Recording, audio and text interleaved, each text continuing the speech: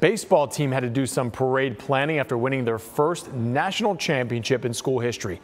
Our Kevin Lewis caught up with the Tampa native who helped carry a team that wasn't sure it would even make it to the postseason.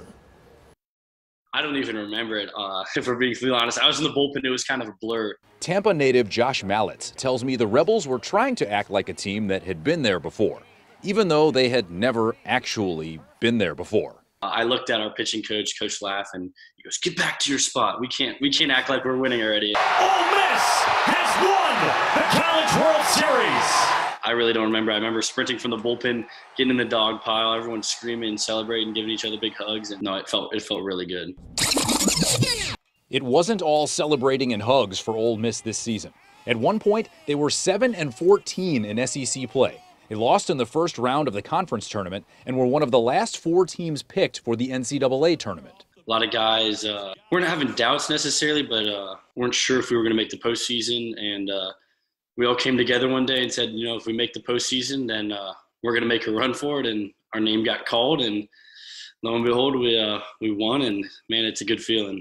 The Rebels won 10 of 11 to end the season, proving that sometimes Cinderella can stay out way past curfew. Our hitters started to hit, our pitchers started to pitch. It was all gelling together, and that's something that wasn't really happening in the middle of the season. So once it all came together, a lot of the guys got confidence, and that's kind of what made us go. Mallitz tells me if you've never been to Omaha to experience the College World Series, get there ASAP. It sounded like a football game, like a Saturday night football game. Everyone was screaming, the chants were going, everybody was into it, and that really helped us go as well. Josh won a state title with Jesuit in 2019. He told me playing on that stage with a talented roster is what put him in position to excel at the next level. You know what it feels like to have a winning mentality.